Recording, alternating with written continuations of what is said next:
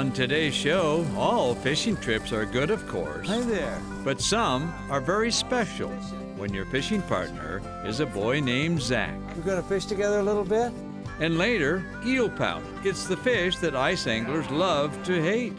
But wait, members of the eel pout fan club have a different idea. You'll be surprised. Isn't that cool?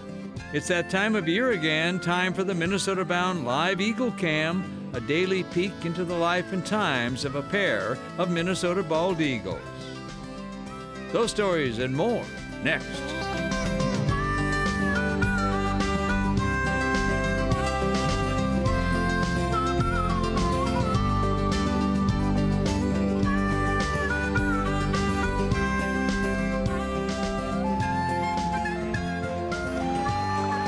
Minnesota Bound. Brought to you by Minnesota Select GMC dealers. Hi everybody, Raven and I welcome you to the show. As you can see, I'm thinking about fishing. Don't know what Raven's thinking about, probably food. But our first story is about fishing. A fishing trip I took this past winter with a young man named Zach. It was a very special fishing trip for many reasons. Truth be told, fishing is a lot like life itself. We hope for a good bite. Last time when I was down here, We hope for a good life. I just mostly ate candy and caught fish. Zach Gustafson from Renville, Minnesota already knows a lot about fishing You only have a little space to catch a fish. and even more about life. I think I may have just saw one. Zach is 10 years old. Zach's sister, Ella, Fishy, fishy, and the brook. she knows about fishing and life too. What if you put a minnow on it? Ella is 8. When Ella was born, when she was 6 days old, we received on her newborn screening that she had cystic fibrosis.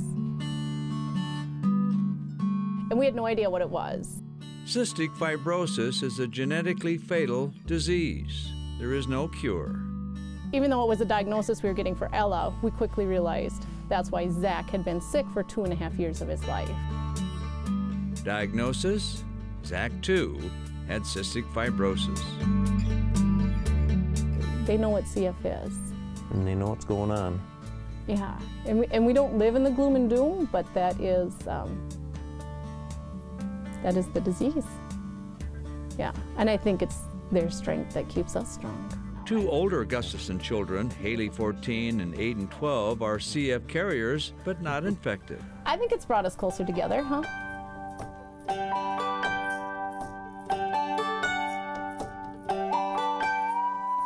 But on this chilly day on Candy Ojai Lake in western Minnesota, I'm so happy you made it out here. Yes. Mom was keeping a little fishing secret.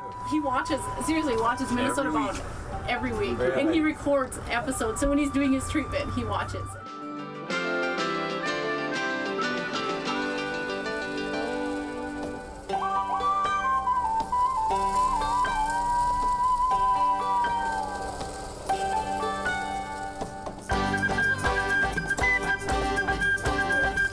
Can you open it? Hi there, I'm Ron. How's the fishing? Ron Sher from Minnesota Bound. Yeah, how'd you know that, bud? Because I watch. Do you? We're gonna fish together a little bit? Now look down there. Look, you can see the bottom. And then you could actually maybe see a fish swimming by. What were you telling me, Ella? You catch the bigger fish than your brother? Well, I caught a little northern, and then I caught a little perch, but a northern was on it. Then another secret knocking on the ice house door. What's going on in here?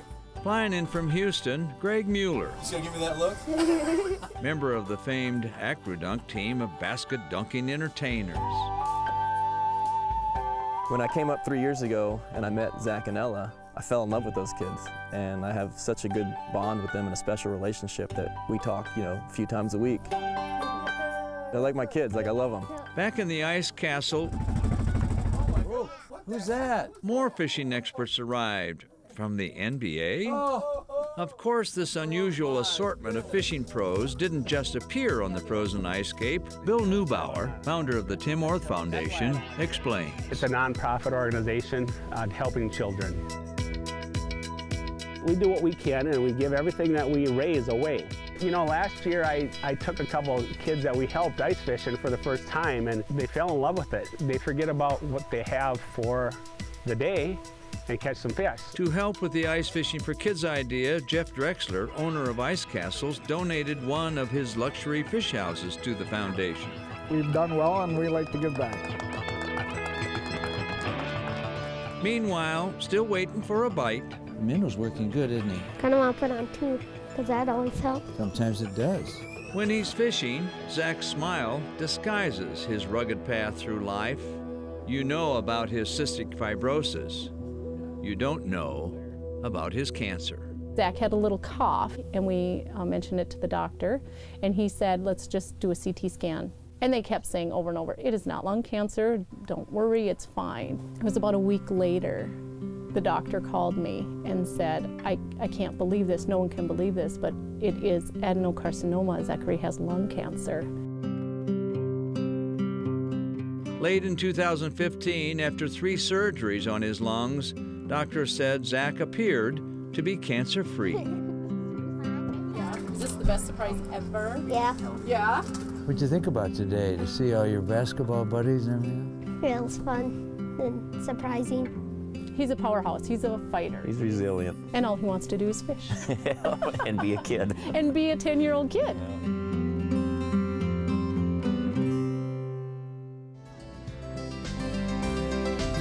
Up next, a fishing trip to catch eel pout, led by a leader of Pout Scouts. To catch what? Minnesota Bound. Brought to you by Minnesota's select GMC dealers. Rapala Ice Force. Borderview Lodge. And by Star Bank.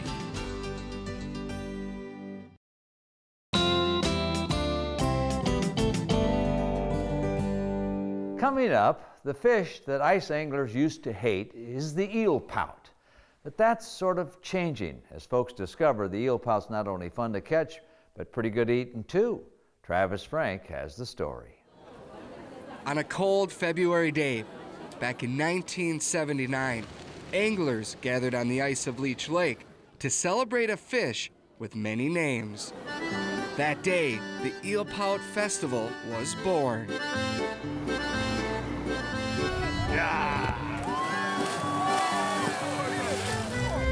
For 3 days every winter, eel pout takes center stage. Then the roar settles, ice houses disappear, and eel pout become an afterthought once again. Except here. Eel pout. Burbot. Mariah. Ling. Lawyer. Lingcod. Loda Loda. You know your pout well. I prefer burbot. Whatever they call it, Jason Rylander has become their #1 fan. His friends call him the bearded pout whisperer, and he's got the photos to prove it. What do you call this guy? That is the pout angel. This is a pout delicacy right here. Stinky garlic jig head with shiners covered in fur, basically. Right. I don't know how else to describe it, but ugh. I think they look super neat. They're tigers. They look like tigers to me. They're green, the whites, the yellows. I want a camouflage pattern suit made of burbot. You fish them at night. You know, they're creepy looking, I think, to a lot of people. They're an eel, snake-like, and scared of them. As the sun goes down, the hunt for pout Dinner time begins. Jason's handmade pout angel calls them in. Isn't technology sweet? Look at that. Here he is. He just came out of nowhere. Okay, does he got it? They come in hot. Got him. Isn't that cool? Don't you want a camouflage jacket like that for duck hunting? I think so. This is the part that give this thing a bad name right there. It's that tail that gives them a bad rap. Because they wrap around your arm. That's the classic, and I can honestly say I've maybe had 2 burbot wrap around my arm. Pout. Back you go, little man.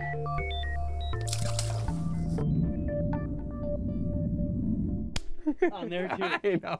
Awesome. One just swam to the camera. You are dialed in over there. Is he tugging good? For me, it's definitely the tug. The fight is phenomenal. Nice. Who doesn't like reeling in 10-pound fish? You've got the single barbell, and that's what they're using to pick up scent. And they don't have any teeth, like a bass. You know, that big belly, and then that eel-like tail. A freshwater member of the cod family, eel pout need deep, cold water to survive. They get more active the colder they get. Late winter nights trigger them to move shallow, where they school up to spawn. I typically will start targeting them in mid-February. You know, they spawn under the ice, roughly mid-March. Look at that thing go. That's why I love it. Jason. Look at that. Oh my goodness. For decades, eel pout were tossed on a frozen ice, considered a rough fish, left for waste. Got him. But not here. In this house, they've become Minnesota's top winter prize. Lobster boil, 7-Up's easy. Freshly caught, freshly served. Just a pout perfect. More buns. More buns. Closed captioning from Minnesota Bound is brought to you by Lake of the Woods Tourism.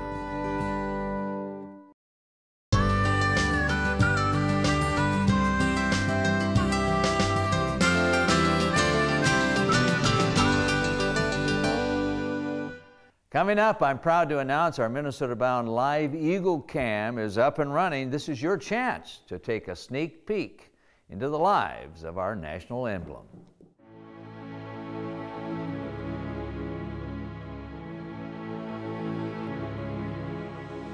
In 1782, when Congress chose the bald eagle as America's national emblem, who would guess that more than 2 centuries later, we'd be addicted to watching real eagles live on a computer screen? Call it nature raw. The camera's bird's eye view of the nest sometimes show what's on the menu, fishy fish or furry critters. Eventually, eggs hatch and baby eagles then occupy their stick home, looking oh so fragile and helpless. Speaking of helpless, high drama took place during the nesting season of 2012 when one eaglet fell out of the nest and perished, while a second suffered a leg injury. Should we let nature take its course? Viewers who had named the young bird Harmon said no. So, to the rescue came a crew from the Raptor Center at the University of Minnesota. Hey buddy, what you got there? You got a whole mess of stuff here. Okay, my friend. Yeah, I know that was a rough ride, but it's okay. It's okay. Hopefully a couple of days at the spa and some good food and clean them up to get the maggots off, we will have a kid that looks altogether different. Comfy spot. Quickly, the Raptor crew fixed the wing and returned Harmon to the nest. But then the question was, would the parents return?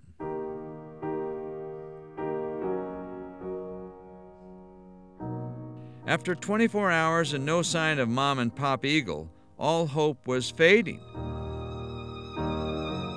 When the parents returned and reunited with their lone surviving young. And they lived happily ever after. But the story doesn't end there, because Minnesota Bound will again bring you the life and times of a bald eagle family, thanks to Mark Wegscheid from Broadband Corporation. This is a mount we made that the camera will go in. We haven't had this before. So we're gonna load all this up into the boom and head up. head up to an eagle's nest to mount, shall we say, a spy camera. What we'll do is we have the old equipment that we need to take down, which is a mic box and the old camera. We're going to take the log that we made as a housing for the camera. We'll mount that over the top of the new camera. So what lies ahead for the Minnesota-bound Eagle Camp? Only nature knows. To find out, simply click on mnbound.com. What the Eagles don't know is millions of us, once again, will be watching nature's own Eagle soap opera. This week on our Minnesota Bound Classic, a spring moment to remember the spring migration of Sandhill Cranes, birds en route north to, well, even Siberia. Minnesota Bound, brought to you by Connecticut, Tracker Boats, and by Totem Resorts.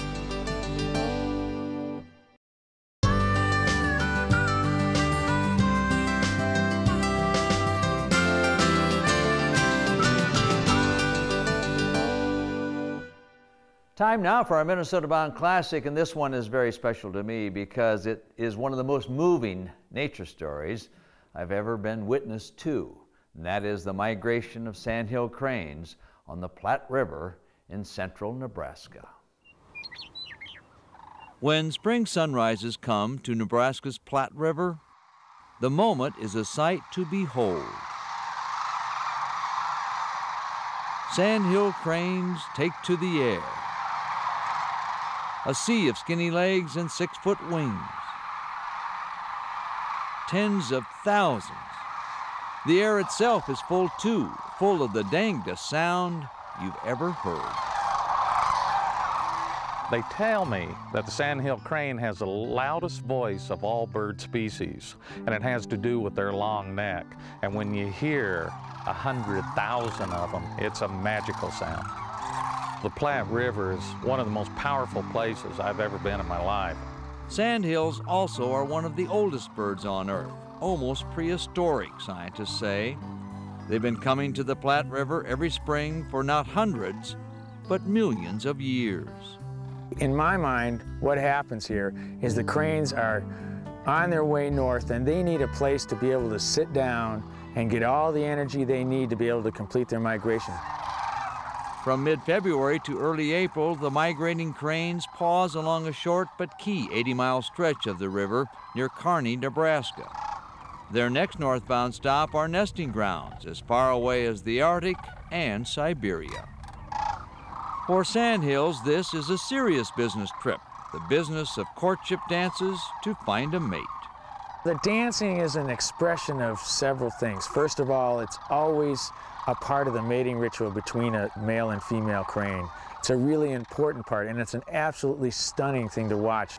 These birds have been coming through this area for 3 million years, and so it's a tremendous story. But what has happened is there's a high demand for water, certainly throughout the prairie here. And when the water levels are siphoned off for very valuable needs like irrigation of crops, man's use of water, it also takes away from the cranes. The Platte is like a refuge. At nightfall, cranes return to the river to roost in the sandy shallows to be safe from predators. When all those birds came thundering in and the swirls that we saw, it was emotional. It moves you. And I think it's part of mankind. It's something that our ancestors have felt. It's something that the natives have felt.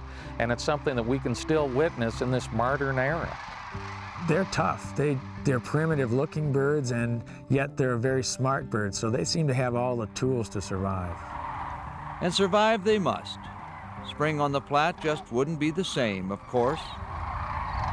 But if we somehow lose to history this awesome spectacle of sandhills, if our dawns and dusks become silent, we would possibly be sadder than we've ever been before. Never get tired of that one. And by the way, you can go see it yourself. It happens every March and early April on the Platte River. Well, that about does it for us. Remember, introduce a kid to the great outdoors. I'm Ron Sherrill, and of course, always the star of the show, A little antsy today is Raven. Transportation provided by Premier Transportation. Call 1-800-899-7433. For more information on these stories and more, catch us on the web at mnbound.com.